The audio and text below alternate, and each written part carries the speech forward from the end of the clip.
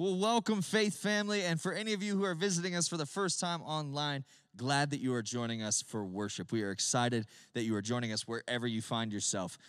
We are excited to be singing together, diving into God's Word together, but before we do that, before we dive into singing with one another, we like to start our services both online and in person by reciting and confessing our faith together using the words of the Apostles' Creed. This is one of those things that unites us as a church. Regardless of all the things that divide us in this world, we can come together as Christians standing firm on these words, the promise of who Jesus is. So let's start our service together confessing our faith using these words. I believe in God the Father Almighty, creator of heaven and earth. I believe in Jesus Christ, his only Son, our Lord, who was conceived by the Holy Spirit, born of the Virgin Mary, suffered under Pontius Pilate, was crucified, died, and was buried. He descended into hell. On the third day, he rose again. He ascended into heaven and is seated at the right hand of the Father. He will come again to judge the living and the dead. I believe in the Holy Spirit, the holy Christian church, the communion of saints, the forgiveness of sins, the resurrection of the body, and the life everlasting. Amen. Amen. Let's sing together, Not Afraid.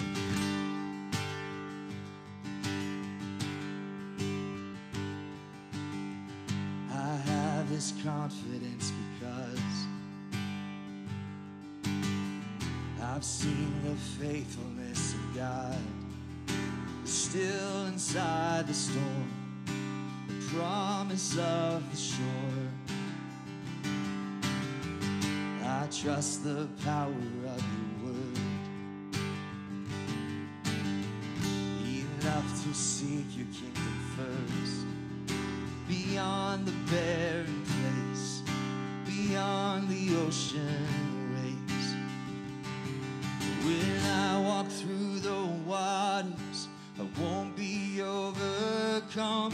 When I go through the rivers, I will not be drowned. My God will make a way, so I am not afraid.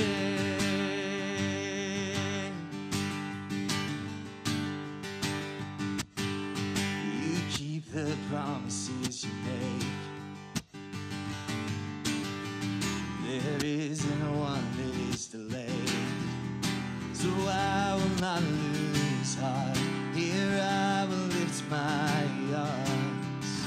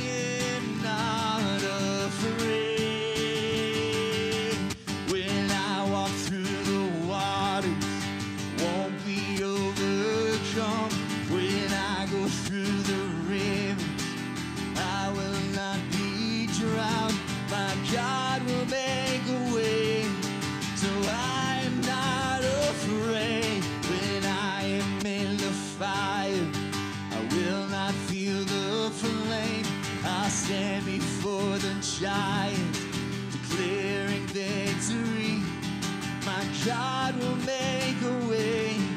So I am not afraid. My God will make a way.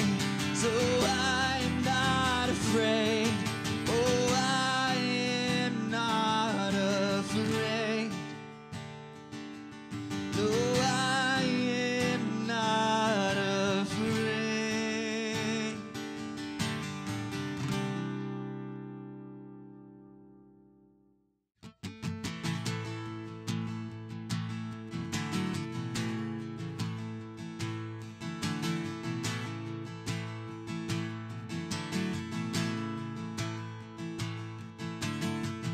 A mighty fortress is our God, a bulwark never failing. Our helper, he amid the flood, a mortal is prevailing. For still our ancient foe doth seek to work us woe. His wrath and power are great, and armed with cruel hate. And earth is not his equal.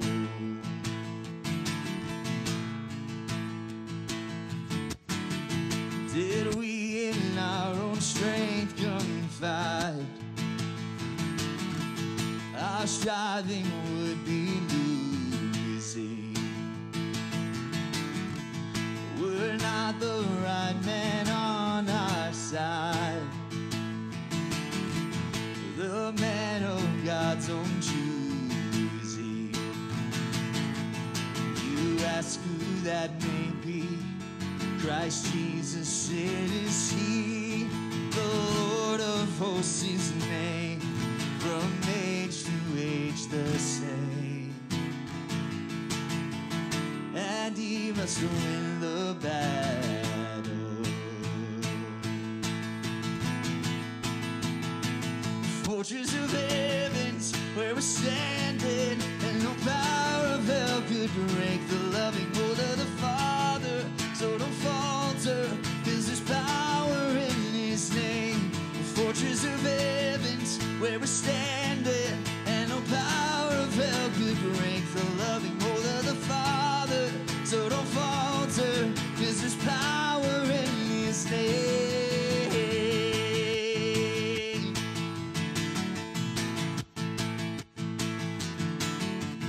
And though this world with devils filled should threaten to undo us, we will not fear, for God hath willed his truth to triumph through us. A mighty fortress is our God, his kingdom is forever.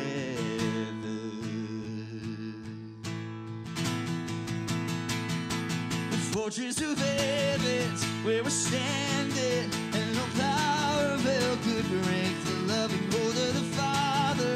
So don't falter, 'cause there's power in his name. His kingdom's forever and forever. It goes on for endless days. We're standing firm on the promise that you'll guard us. You are worthy of all praise. His kingdom's forever.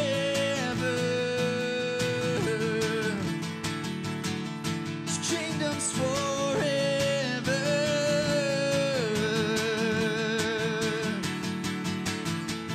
A mighty fortress is our God, his kingdom is forever.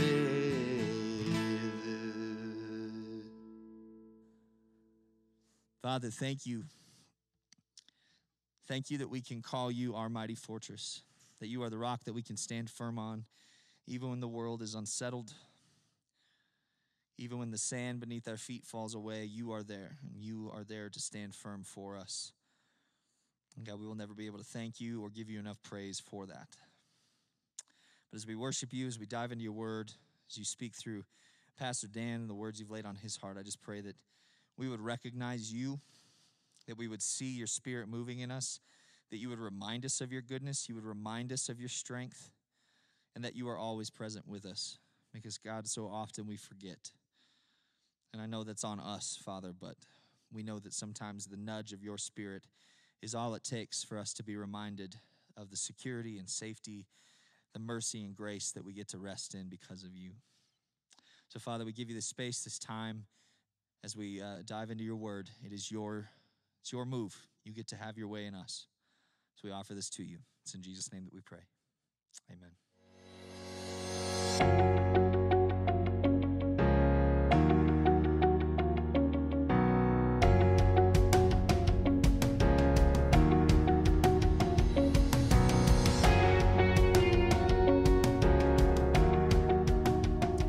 Welcome, Faith family and friends, as we celebrate All Saints this weekend. The older I get, the more I appreciate All Saints weekend, because the older I get, the more that I know beloved friends and family members who are a part of the saints above. And so this is a weekend in which we're invited to look up and to give thanks for those moms and dads and brothers and sisters and friends and aunts and uncles and neighbors who are now a part of the chorus of saints above. As we begin All Saints Sunday, we probably ought to ask the question, what is a saint? And how would we explain what a saint is to a child?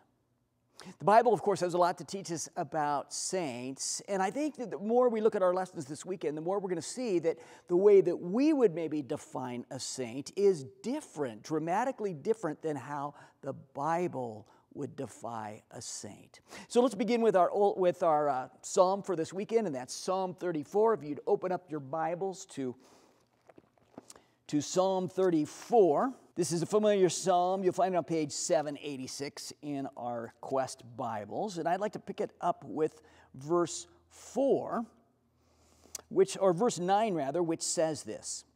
It says, right in the middle of the page, "Fear the Lord, you his saints, for those who fear him lack nothing." In other words, saints are those who fear the Lord. And the good news is, if we fear God or we fear the Lord, we have nothing to fear. I heard someone on Twitter this week, believe it or not, lament that it would seem that too many people today seem to have lost any kind of sense of fear of God. Well, what do you think about that? Think people fear the Lord today? Now, let's bear in mind that fear is often a good thing in life. We think of fear as something bad, but we want as parents for our kids to fear dangerous things and to fear dangerous people so that they might be careful. And similarly in Scripture, we are invited to fear the Lord, and fear in Scripture is in the healthy sense of awe and reverence before the Lord. In families, we may have a sense of healthy fear. I mean, kids might say to their buddies that my parents would kill me if I did that. And of course, they don't mean that literally, but what they are saying is, my parents care about how I behave. Pity the kid who says my folks wouldn't care if I did that bad thing. So to say that our parents would kill us is a way of saying my parents care. And similarly, we might even say as adults, we might say my spouse would kill me if I did that. And again, we're saying, we don't mean that literally, but we're saying that our spouse cares. So Scripture also describes healthy fear in terms of awe and wonder and reverence before God. I've often thought it's interesting that whenever the Lord appears in Scripture or an angel appears before Scripture, what is the reaction of the biblical character? Almost always, it's fear. Fear and awe and wonder. And in that sense, Isaiah, with the call of Isaiah, when the Lord appears to him, he says, "Woe is me, for I'm a man of unclean lips." I think if the Lord were to suddenly appear to us today, or a chorus of angels were to suddenly appear to us today, we would probably fall to our knees. That would be our immediate reaction. Fall to our knees, if not fall to our faces in fear and awe and wonder and reverence. And so Scripture calls us to fear the Lord. The saints are those who fear the Lord, and if we fear the Lord or we fear God, we have nothing to fear. On Reformation Sunday, which we just celebrated last weekend, and the pyramids behind me are still red from Reformation. They'll be white this weekend for all saints as we are reminded of how we inherit the white robes of righteousness through the grace of God.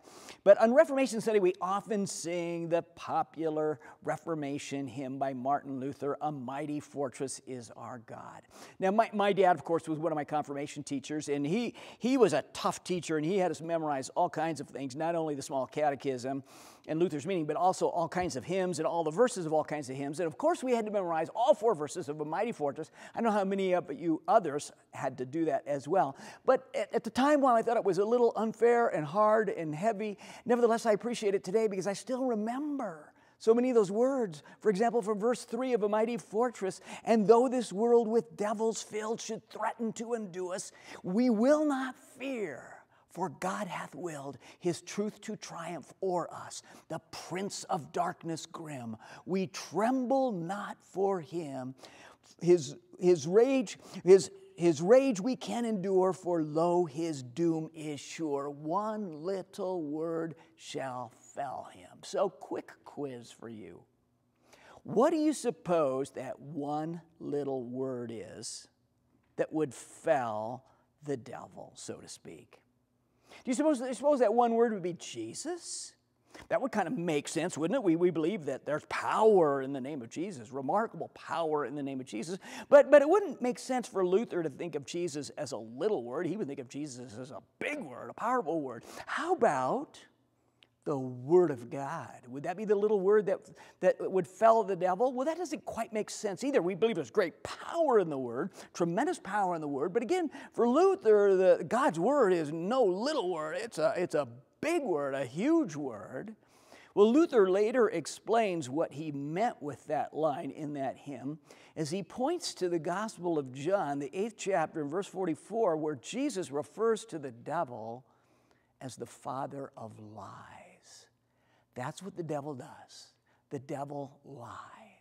The devil lies about who God is, lies about his love, casts doubt that God loves us, casts doubt on his forgiveness and grace, casts doubt on our worth, casts doubt that God really cares about us, casts doubt that God has great plans for our life. All lies, lies, lies. And so the little word that would fell him is to proclaim him a liar. I think when we hear all the little voices in our head from day to day, all the little voices of fear and doubt and anxiety, maybe it's helpful for us to call them out and say, liar, lies, lies, lies. And so in Scripture, we are invited to fear the Lord. And the good news is when we fear God, we have nothing else to fear. Scripture invites us to fear and love the Lord, to fear and trust the Lord. And I've often said that, isn't it interesting, isn't it noteworthy that Jesus never says, have the faith of a grown-up, but rather that Jesus says, have the faith of a little child, which is an invitation to simply rest in the sovereignty of God, trusting that God's got us at all time. So notice how David in this psalm here invites us to trust the Lord so that we might move from fear to faith. If we were to pick it up in verse 4, David says, I sought the Lord and he answered me. He delivered me from all my fears. Wow. And verse 5, those who look to him are radiant, their faces are never covered with shame. This poor man called, and the Lord heard him. He saved him out of all of his troubles. The angel of the Lord encamps around all those who fear him, and he delivers them. Taste and see that the Lord is good. Blessed is the man who takes refuge in him. And that's why we're going to sing A Mighty Fortress here again today, because the Reformation continues, and it comes right out of this psalm. Verse 9, fear the Lord, you his saints, for those who fear him lack nothing. Yes, the good news is that saints are those who fear the Lord in that healthy sense of fear and respect. And the good news is if we fear the Lord, if we fear God, we have nothing else to fear. We learn, secondly, about the saints in our gospel lesson for today. That's Matthew 5. That's the traditional All Saints gospel every year. Actually, in the lectionary is Matthew 5, which most of us know as the Beatitudes. And let's pick it up with verse 11, or verse 3, sorry. Verse 3, where Jesus says this. You'll find this on page 1389 if you're following along in the Quest Bible. He says in verse 3, "Blessed are the poor in spirit, for theirs is the kingdom of God." And it seems to me the second takeaway for today is this, that the saints are those who know their need. Let's face it, the Beatitudes probably seem very counterintuitive to Jesus' first listeners too, probably very shocking to Jesus' first listeners. If I were to ask you, who seems to be the most blessed in our world? We might be inclined to say, well, blessed are the rich. Blessed are the famous. Blessed are those who live in nice neighborhoods and drive nice cars. Blessed are the star students. Blessed are the star athletes. That's probably who seems the most blessed in our world, and probably who seemed to be the most blessed in Jesus' day. Well, probably the rich in Jesus' day seemed to be the most blessed. Those that had the nicest houses and nicest clothes and possessions. Perhaps the Pharisees seemed to be the most blessed. Perhaps those in power, the Romans, seemed to be the most blessed. But you know what? I think I have a hunch Jesus was preaching to a crowd that felt pretty beat down. A lot of us have been to the Holy Land several times. We've been to the Mount of Beatitudes by the shores of the Sea of Galilee, and we could just imagine this crowd, many of them the poorest of the poor, probably hungry for a word of hope, hungry to know that they're loved, hungry to know that God cared. But Jesus might very well have been saying, "Blessed are you who are depressed. Blessed are you who are anxious. Blessed are you who are laying awake at night worrying about various things." But in what sense could discouragement and anxiety be blessings? Perhaps this leads us to another definition of who the saints are. The saints are those who know their need for God. That's who's blessed. Blessed are those who know their need for God. And so one of the songs that we're going to sing today, the song right after this message, is, "Lord, I need you, oh, I need you. Every hour I need you." And it goes on to say, "Where sin runs deep, your grace is more. Where grace is found is where you are, and where you are, Lord, I am free. Holiness is Christ in me." That's the path to sainthood. Holiness is Christ in me. Sainthood is Christ in me. I had a funeral about 5 years ago for a 41-year-old who had suffered a lifetime of debilitating health issues. And in the last 5 years of his life, he'd battled chronic pain. Doesn't it seem like some people just don't get a break? I was visiting someone in a nursing home earlier this year, and cancer had eaten away at his face and left some rather grotesque holes in his face. So much so that I'm a little embarrassed to admit this, but it was kind of hard to look at him. And I'm reminded of the lepers in Jesus' day. It was probably a little hard to look at them sometimes too, as their disease had eaten away at their flesh. But those kind of people cause us to sometimes wonder, where is God? Where is God in all that? So perhaps what Jesus is saying here is, hang in there, my friend. Hang in there, my friend, in the midst of your suffering, for your story isn't over with yet. I'm reminded of how the Apostle Paul says, no present suffering can compare to the glory that is to be revealed. So Jesus in the Beatitudes seems to be saying, blessed are those who know their need for God, for they shall see God. For their story is not yet over. Bear in mind, one of Jesus' major preaching and teaching themes is the great reversal, what we call the great reversal, where Jesus says over and over again, and it's kind of a warning, but it's also good news, depending on where we are in life, that the first shall be last, and the last shall be first. And someday the humble shall be exalted, and the exalted shall be humbled. So I think the takeaway regarding saints on this All Saints weekend from the Beatitudes is that the saints are those who know their need for God, for they shall see God. Well, last but not least, the Apostle Paul talks about saints as well. And so let's close by turning to Romans chapter 1, where Paul refers at the very beginning of this letter to the saints in two different places. Let's pick it up with verse 7, where in verse 7, and again we're on page 1610 in our Quest Bibles. In verse 7, Paul says, to all in Rome who are loved by God and called to be saints. Isn't that remarkable? Thanks be to God.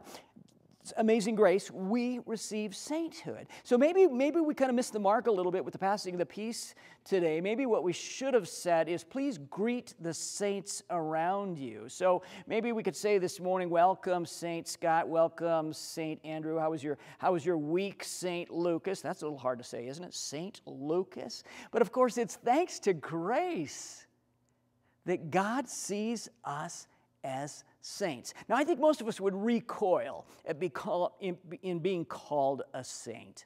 And most of us would protest and say, I'm no saint. And of course, by our works, none of us are saints. We all fall short. But of course, Dylan with his powerful sermon last week on Romans 3 reminded us that by our good works, and in our obedience, we will always fall short. But he reminded us of the good news from Paul in Romans 3:24 that we are justified. How? Freely by his grace, through the redemption that came by Christ Jesus. So in other words, just as we are redeemed by grace, so too are we made righteous by grace, so too are we forgiven by grace, and so too are we made holy by grace, so too are we considered saints by grace, as God loves us through his amazing grace.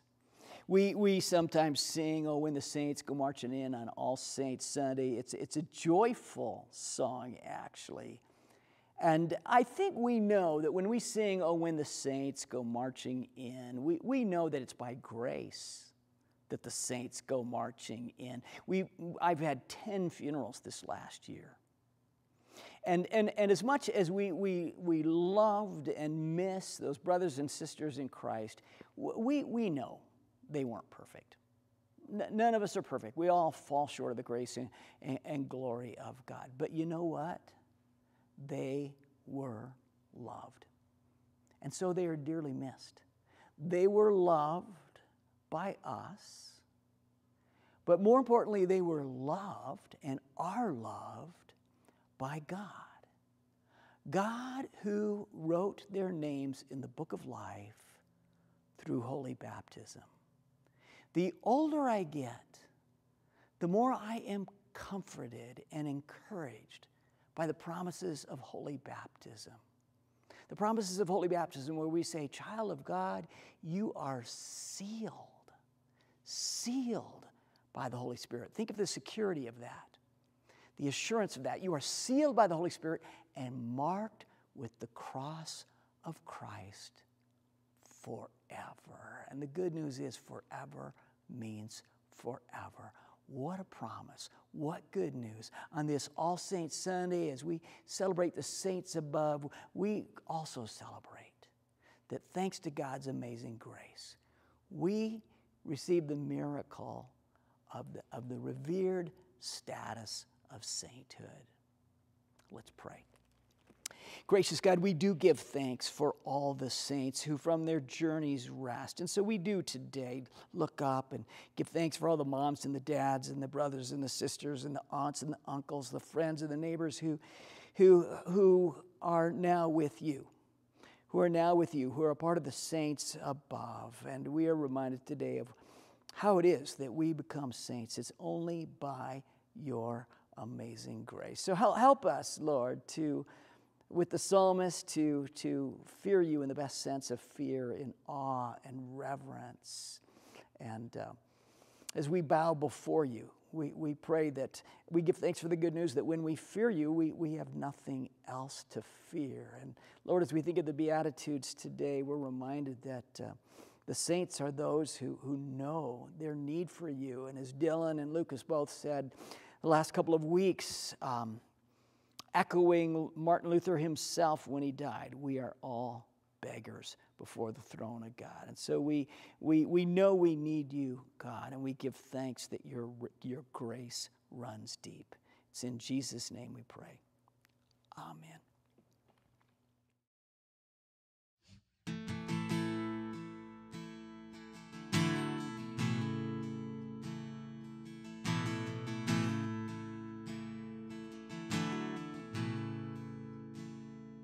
Lord, I come, I confess, bowing here, I find my rest, and without you, I fall apart. You're the one that guides my heart. Lord, I need you. Oh, I need you. Every hour I need you. My one defense, my righteousness. Oh God, how I need you. Where sin runs deep, your grace is more. Where grace is found is where you are. And where you are, Lord, I am free. Holiness is Christ in me. Lord, I need you. Oh, I need you. Every hour I need you. My one defense, my righteousness. Oh God, how I need you. So teach my songs to rise to you when temptation comes my way. When I cannot stand, I'll fall on you. Jesus, you're my hope and stay. Lord, I need you. Oh, I need you. Every hour I need you. My one defense, my righteousness. Oh God, how I need you. You're my one defense, my righteousness. Oh God, how I need you.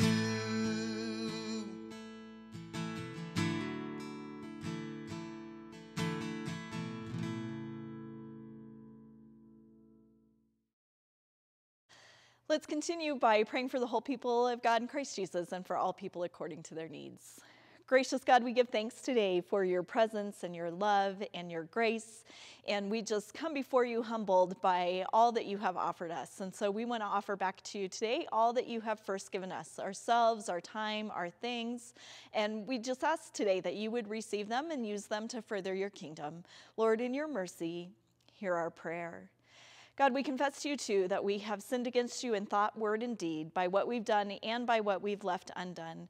We have not loved you with our whole heart, and we have not loved our neighbors as ourselves. So hear us now as we confess to you from the silence of our hearts our sin and our brokenness.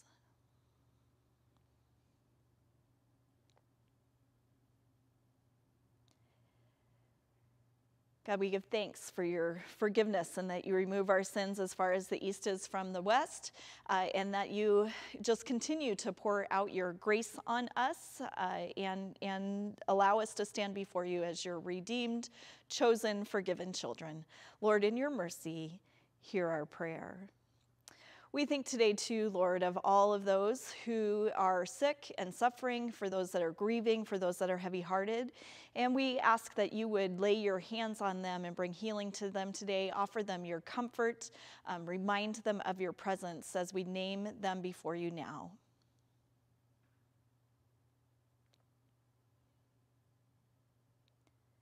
We give thanks that you are the great physician and our healer, and so we place all of these people into your hands. Lord, in your mercy, hear our prayer.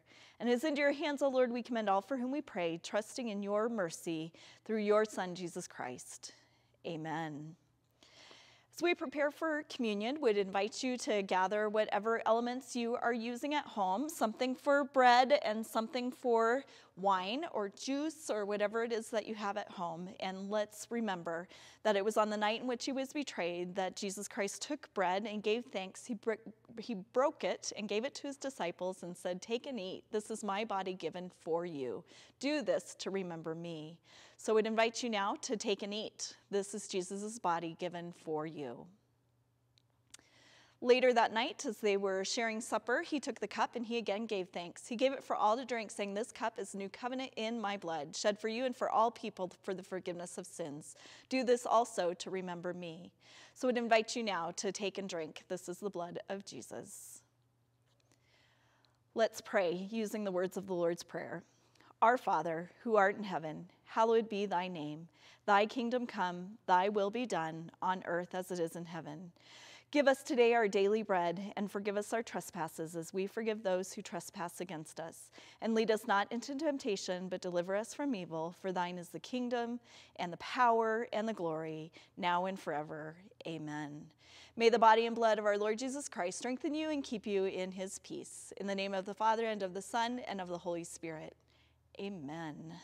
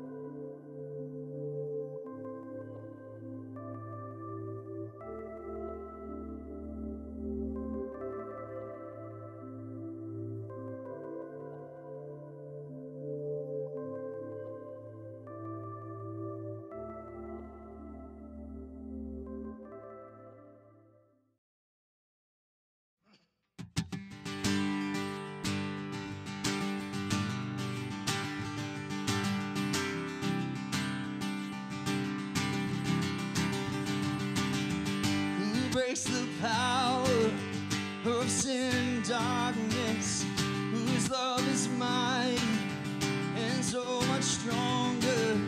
The King of glory, the King above all kings.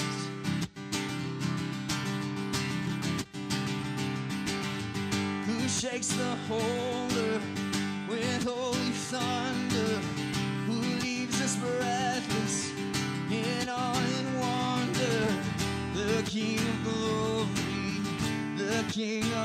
above all kings. This is amazing grace.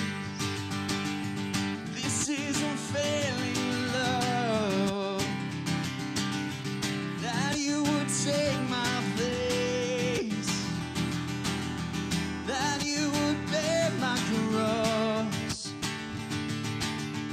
you would lay down your life, that I would be set free. Oh, Jesus, I sing for all that you've done for me.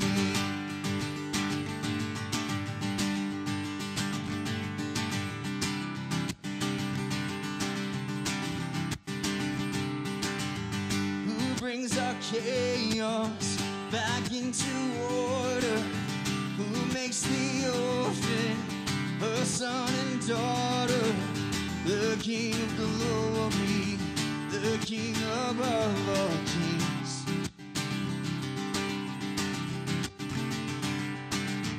who rules the nations with truth and justice, shines like the sun in all of its brilliance, the King of glory, the King above all kings.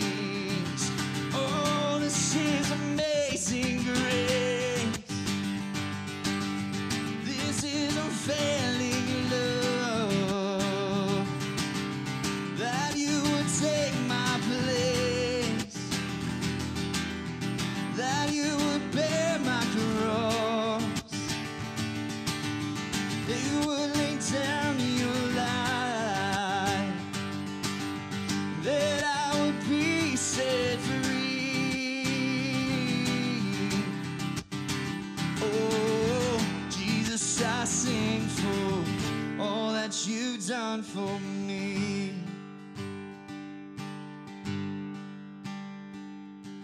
Worthy is the Lamb who was slain, worthy is the King, conquered the grave. Worthy is the Lamb who was slain, worthy is the King who conquers the grave. Worthy is the Lamb who was slain, worthy is the King who conquered the grave. Worthy is the Lamb who was slain, worthy, worthy, worthy, yeah. This is amazing grace. This is unfailing love,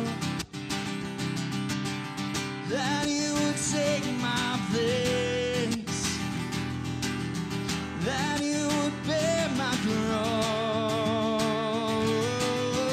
you would lay down your life, that I would be set free. Oh, Jesus, I sing for all that you've done for me.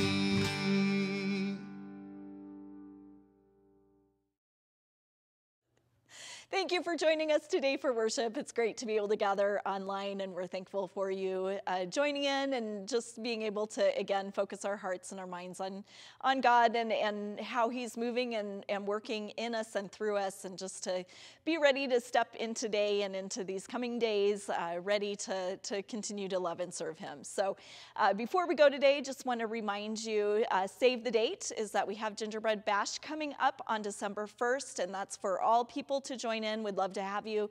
There's crafts. I think we're making a nativity gingerbread set, and we'll have games and singing and all sorts of fun stuff. So we'd love to have you join us if you're in the area and can come and join us for that night. That's a lot of fun.